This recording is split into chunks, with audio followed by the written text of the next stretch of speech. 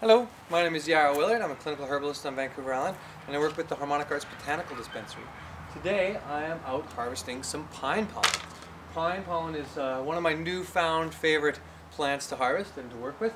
I have just been learning a lot about pine pollen, and I'm pretty excited to be working with it now and making some fresh tinctures with it, as well as consuming the pollen in my food and using it just as a general adaptogen to help tone my body and strengthen vitality. So yeah, I'm going to talk to you a little bit about it.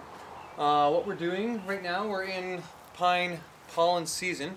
Pine pollen, well, pollen of pine it dumps out tons of pollen throughout the season. It's only about 2 to 3 weeks long, but as it does this, it just gives out so much. You'll see amazing blankets of it. In fact, the pine forest supposedly can give up to 1.5 million pounds of pine pollen in a season. So that's pretty powerful amount of pollen. And this blankets the whole forest and allows the ecosystem to be nourished and balanced and plentifully invigorated with all the nutrients in it. Now, why do we want a pollen? Well, pollens in general are some of the most potent chemistry that most plants produce. They are the male part of the sexual organ of the plant. So pollens will often come out as a big dust, a cloud of dust. In this case, when we flick this, we get this big poof of yellow cloud, and that's really what we're looking for, is that poof.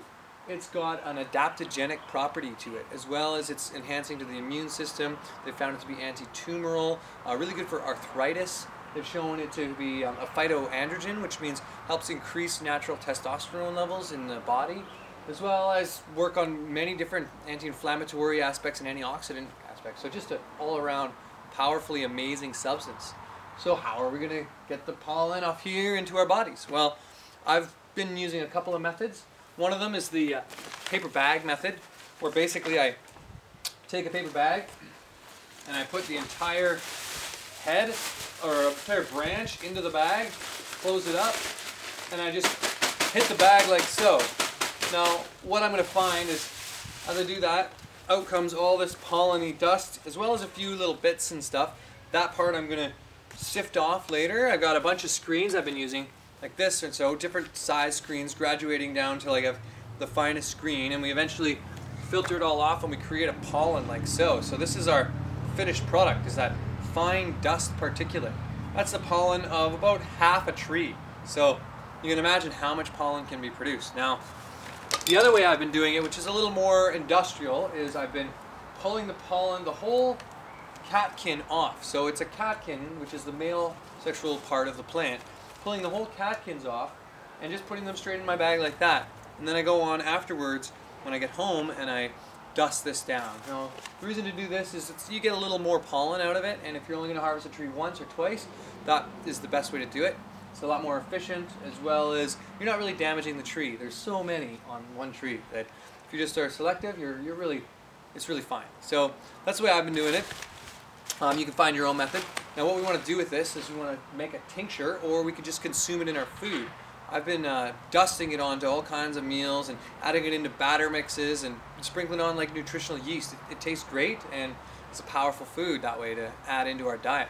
So as a tincture, if we want to make it that way, we just do 70%, 60% alcohol menstruum we create, and then we add in 1 to 5 parts. So 1 part pine pollen to 5 parts liquid. So 100 grams of pollen to 500 mils of liquid.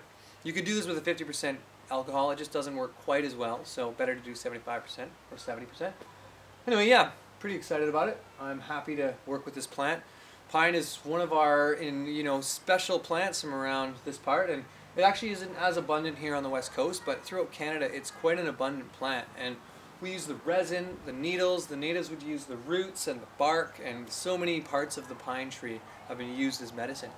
This seems to be one of the most powerful aspects of the chemistry created by the pine tree. So this is the part we're going to be harvesting today, but I've also really enjoyed pine resin as well. So hope you get out and try making this. It's abundant and only yet a 3-week window. So if you have pine trees near you, flick the catkins until you see them starting to dust, and that's when you want to get out and harvest it.